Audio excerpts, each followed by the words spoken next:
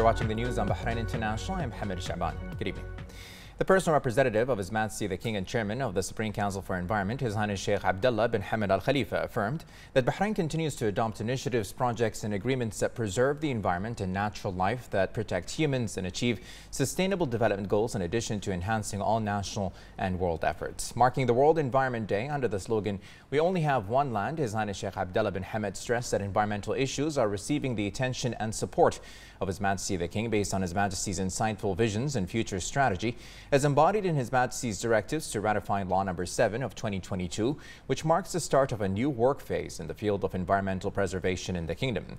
This law keeps pace with developments in environmental issues locally, regionally and globally, and is in line with the agreements signed by the Kingdom in all areas related to the environment, climate and diversity, assisting Bahrain to move towards further progress and success. His Highness Sheikh Abdullah bin Hamad noted that efforts of the government headed by His Royal Highness the Crown Prince and Prime Minister Prince Salman bin Hamad Al Khalifa and his continuous follow-up to directly support unified efforts that contribute to the preservation of the environment and climate and achieve sustainable development goals. These efforts helped in creating projects and programs in the government's work program and defined a set of goals that Bahrain has been committed to through the climate and environmental agreements it signed with many international organizations and parties specialized in the field of environment and climate preservation.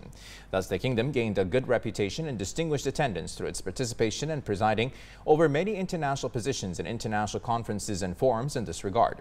His Highness Sheikh Abdullah bin Hamad affirmed that the efforts made by Bahrain, represented by the Supreme Council for the Environment and with the contribution and cooperation of local companies, institutions and factories, have set ambitious plans to reach a 30% reduction in emissions by 2035 and doubling the number of afforestation in green areas, as well as the goals of renewable energy and targeting zero neutrality in 2060, in addition to reducing methane emissions. His Highness also noted that these goals will enhance efforts aimed at preserving the soil around which the slogan revolves this year, especially the land, sea and air environment is united by physical links and positive relationships which affect each other. So whenever a part of the environment improves, it positively affects the rest of the environment components in general.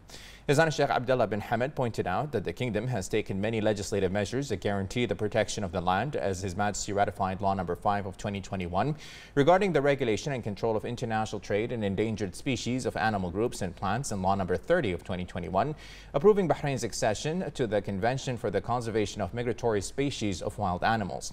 On this occasion, His Highness also praised the awareness of environmental challenges that citizens and residents in the Kingdom have and their belief in the importance of cooperation between the various components of society to ensure environmental and climate security for future generations.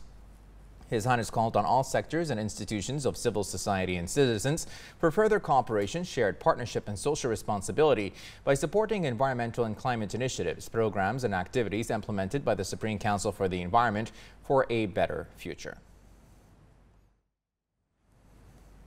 The Minister of Works, Municipalities Affairs and Urban Planning, Engineer Aslam bin Abdullah Khalaf, affirmed the keenness to provide all municipal services that meet the needs of citizens and residents with the highest levels of efficiency, quality and speed, while ensuring its sustainability in line with the pace of development and progress and supporting the goals of the comprehensive development process of His Majesty the King.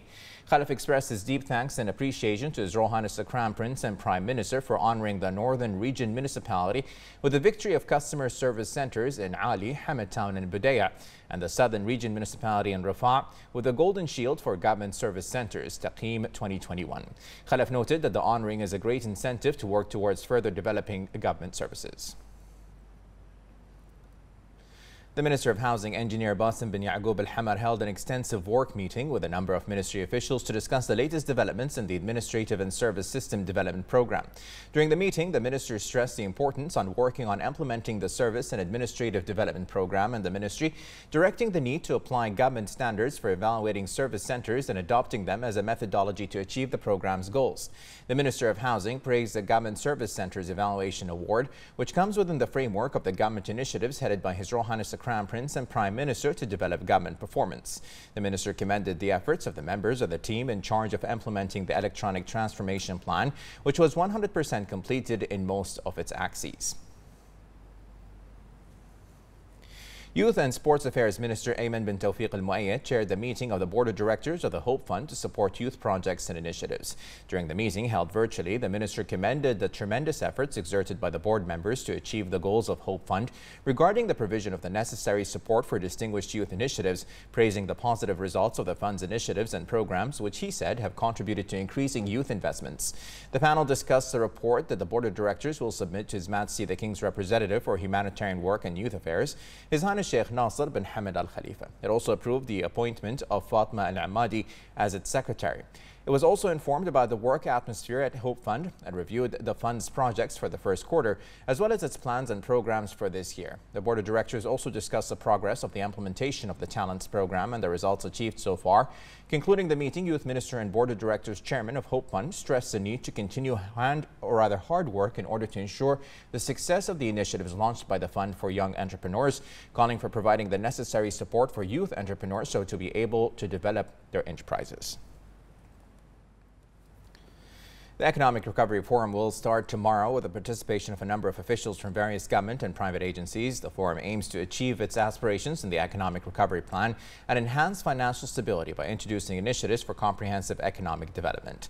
To support Bahrain's efforts in achieving its aspirations in the Economic Recovery Plan and enhancing financial stability by introducing initiatives for comprehensive economic development, the Economic Recovery Forum is organized by the Shura Council and in cooperation with the Bahrain Institute of Banking and Finance, the BIBF, and the support of the National Bank of Bahrain, with the participation of a number of ministers and officials from various government and private agencies.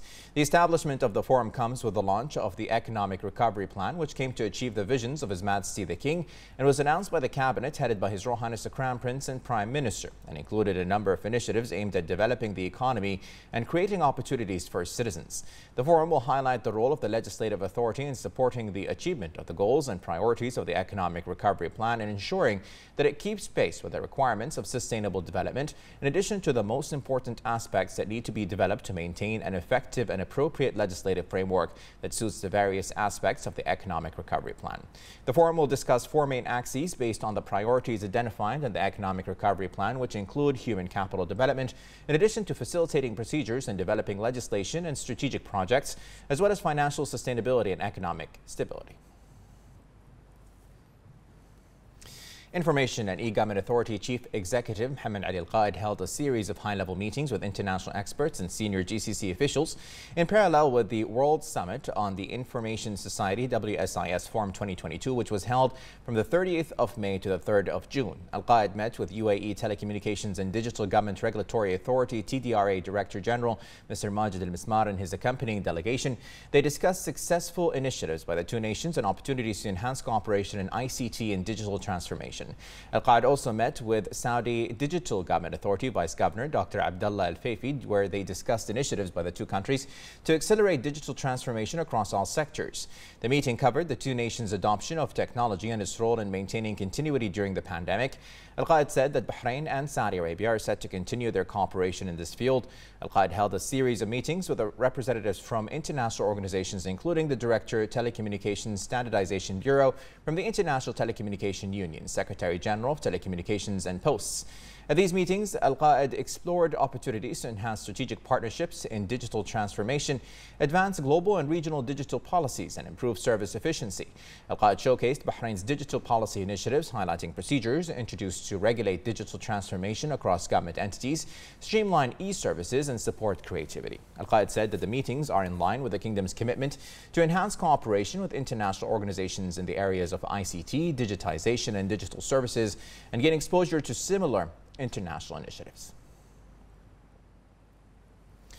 The heads of Arab councils and parliaments praised the Kingdom of Bahrain's comprehensive renaissance under the leadership of His Majesty the King, which has enhanced its effective presence in various fields at the regional and international levels. They also lauded His Majesty the King's support for joint Arab action that achieves the interests of countries and preserve their security and stability, in addition to balanced foreign policy of His Majesty that has been put Bahrain on the global map, which was reflected by the government headed by His Royal Highness the Crown Prince and Prime Minister in terms of effective policies and programs. This came at the conclusion of of the conference to launch the document for the development of education in the Arab world, organized by the Arab Parliament with the participation of a number of Arab, regional and international organizations and hosted by the Kingdom of Bahrain under the patronage of the Deputy Prime Minister and President of the Supreme Council for the Development of Education and Training, His Highness Sheikh Mohammed bin Mbarak Al Khalifa.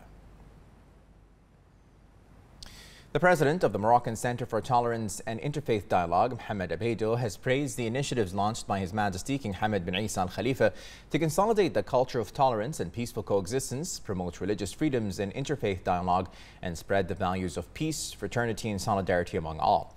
He made the statements while receiving the ambassador of the Kingdom of Bahrain to the Kingdom of Morocco and Dean of the Arab Diplomatic Corps, Khalid bin Salman Al Msallam. The ambassador praised the efforts of the Moroccan Center to spread the values of peace, religious tolerance, and moderation, as well as reject violence, fanaticism, and extremism. He also wished the Kingdom of Morocco further progress and prosperity.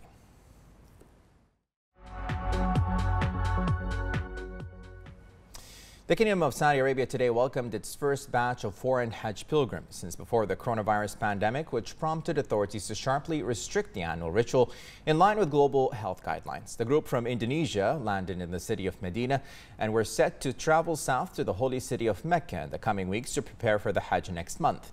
Usually about 2.5 million people participate in the pilgrimage, but after the onset of the pandemic in 2020, authorities announced they would only let 1,000 pilgrims take part. The following year, they increased the total to 60,000 fully vaccinated Saudi citizens and residents chosen through a lottery. In April, the kingdom announced it would permit 1 million Muslims from inside and outside the country to participate in this year's Hajj, which will take place in July.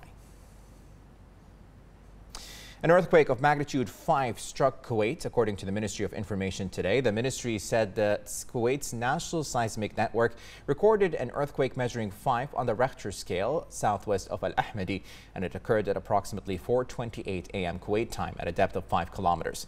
The Kuwait's fire force said that there was no damage as a result of the earthquake.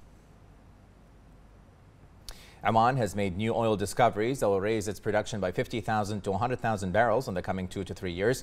Oman's Energy and Minerals Minister, Mohammed bin Hamad Al-Rumhi, said crude oil reserves in the Sultanate currently stand at 5.2 billion barrels and gas reserves at around 24 trillion cubic feet.